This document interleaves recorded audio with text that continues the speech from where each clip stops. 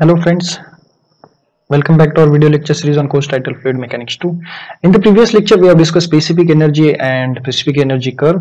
And what is the specific energy? It is the addition of potential head plus kinetic head, and equation is given by E is equal to y plus v square upon 2g.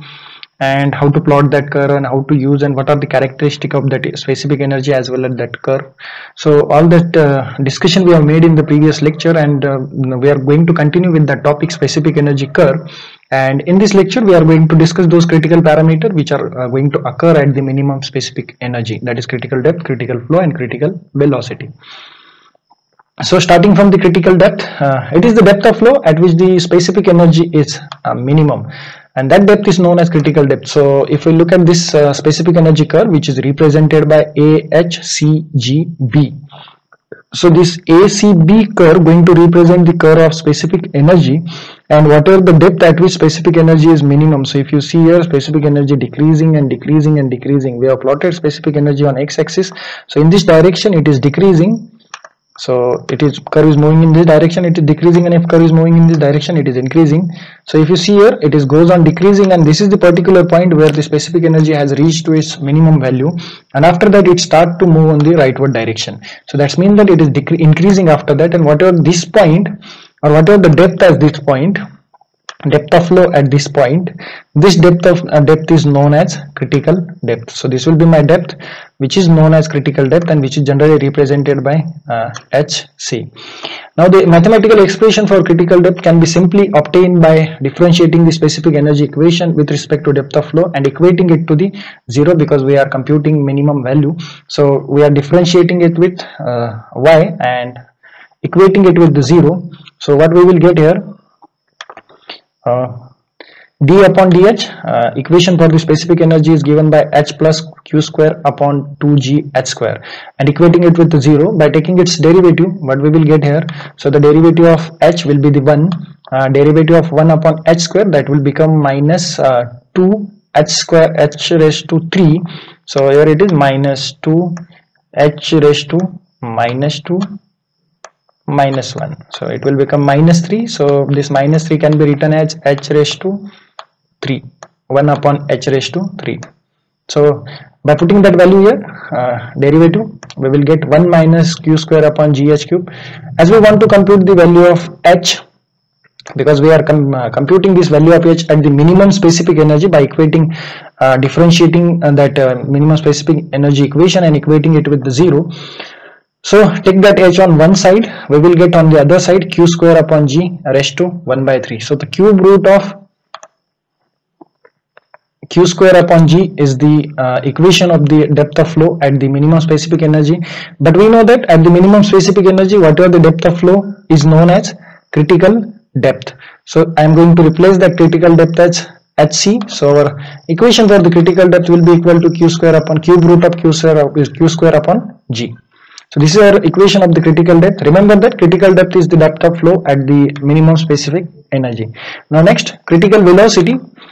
So simply the velocity of flow at the critical depth is known as critical velocity. It is the velocity of flow which is going to occur at the critical depth. So if the depth of flow is the critical depth in the channel, then whatever the velocity of the flow is known as critical velocity, which is represented by the Vc.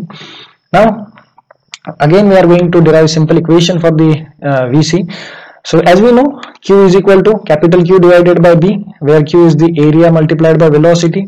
What is the area? B multiplied by H. So this B will get cancelled. So what I am getting here, small q is equal to small h multiplied by B.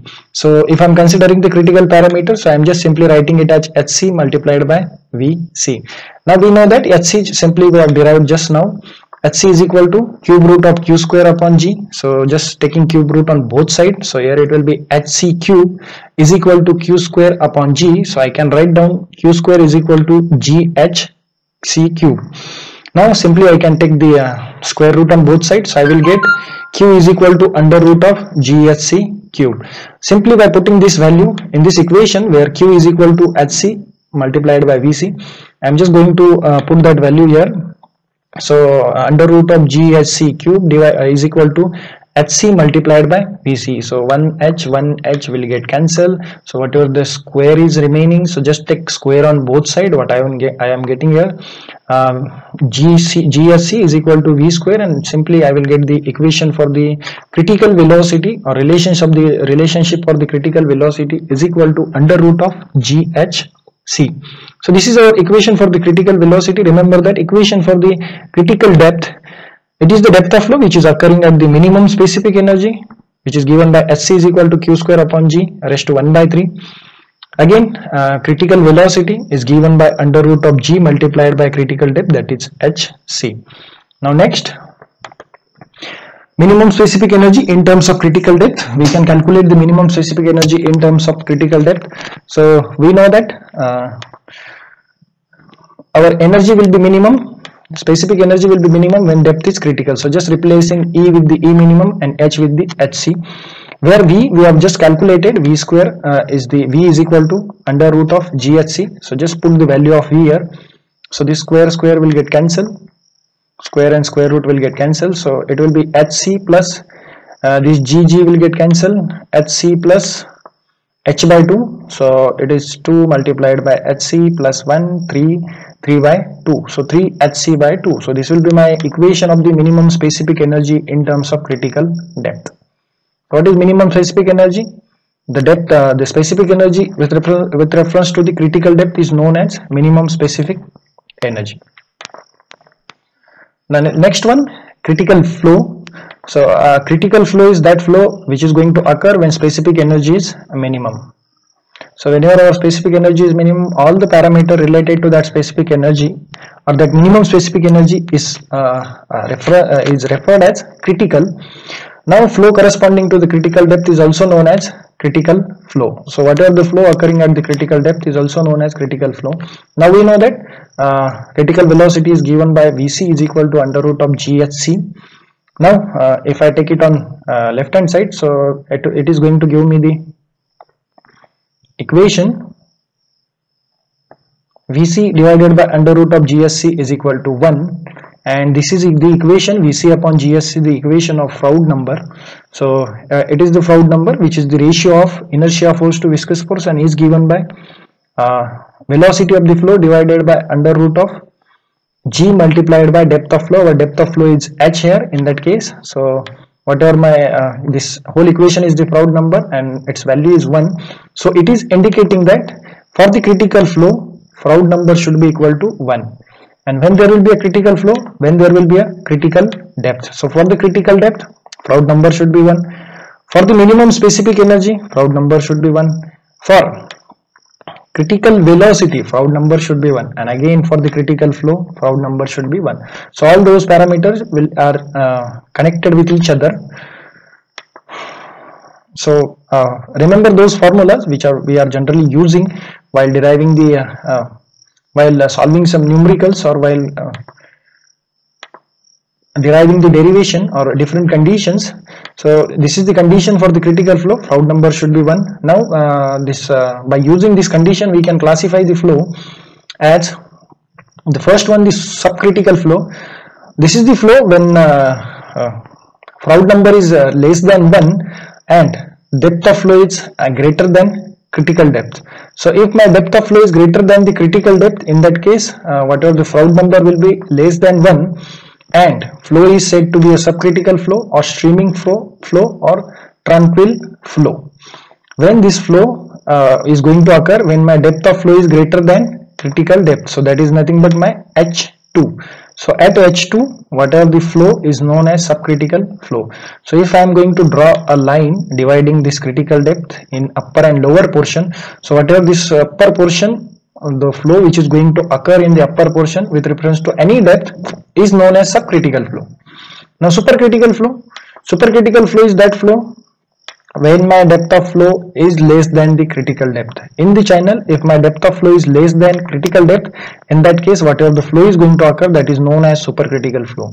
So whatever the depth occur lower than the critical depth is known as whatever the flow with reference to that depth is known as critical supercritical flow. So in case of supercritical flow, value of Froude number will be greater than 1 and depth S2 will be the supercritical, will be referred as supercritical. In case of supercritical, velocity of the flow is very high, and if the velocity is very high, obviously energy contained by that supercritical flow is also high, and that energy is needs to be dissipated to avoid any further losses. So this is the simple numerical we are going to solve here, which is based on whatever the formula we have just derived. So the first, it is given that the discharge of water through a rectangular channel having width 8 meter is 15 meter cube per second, and when depth of flow is 1.2 meter, then calculate specific energy of flowing water, critical depth, critical velocity and minimum specific energy, and Froude number and nature of flow. What kind of nature of flow, whether it is critical, subcritical or supercritical. So the first and foremost thing, just write down given data and just sum up what they are asked to calculate. The first thing they are asked to calculate specific energy of flowing water. Now what is our equation of specific energy? That is given by H plus V square upon 2G. Whether they are given V square, whether they are given velocity, whether they are given depth of flow. Yes, they have given depth of flow as 1.2 meter. And they have given discharge. By using this discharge value, we can compute the velocity, that is Q divided by A. So here we have computed first velocity. Here we have computed velocity as 1.5625 meter per second. The next thing, by computing velocity, just by putting the simply value of this H and V in this equation, we will get the specific energy, which is coming out as 1.324 meter. By using this equation, E is equal to H plus V square upon 2G. Now the next thing they are asked to calculate is critical depth, critical velocity and minimum specific energy. So for calculating this, first we will go one by one. First, critical depth. We know that equation of critical depth is given by Q square upon G raised to 1 by 3. The first thing we need to calculate Q square. So just we have calculated Q square here. Q square is the capital Q divided by B, where capital Q is the 15 and B is the 8. So our Q is coming as 1.875 meter cube per second per meter, because we are dividing our meter cube per second discharge with the width. So its unit will be meter cube per second per meter or per unit width. Now by putting that value here in the value equation of critical depth, which is coming as 0.71 meter. Again, critical velocity, which is given by the equation Vc is equal to under root of GHc. Just put the value G is equal to 9.81 and Hc is equal to 0.71. I will get the value of critical velocity as 2.64 meter per second. Now next one, minimum specific energy in terms of critical depth, we can simply calculate it as 3Hc divided by 2. The same minimum specific energy you can compute by using equation H plus V square upon 2G by putting value of Vc and Hc in that equation. So this is also evident from the fact that H will be greater than Hc and H by Sc will always greater than 1 for the critical depth. So here it is, our depth of flow is greater than critical depth. So if you see here, our depth of flow is 1.2 meter and critical depth is coming at 0.71 meter. So our depth of critical depth always be less than the normal depth, and whatever the ratio of H upon Sc will always be greater than 1.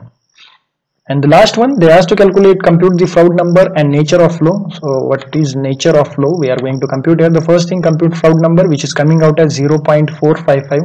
Now it is less than 1. So what does it mean that it is less than 1? That means that flow is subcritical or tranquil flow. So flow is in tranquil state or subcritical state. If it is greater than 1, if it has greater than 1, then in that case flow is said to be supercritical flow. Hope you understood those derivation, those formulas and this numerical. Those are the references which I have used during the preparation of this presentation. Thank you for watching.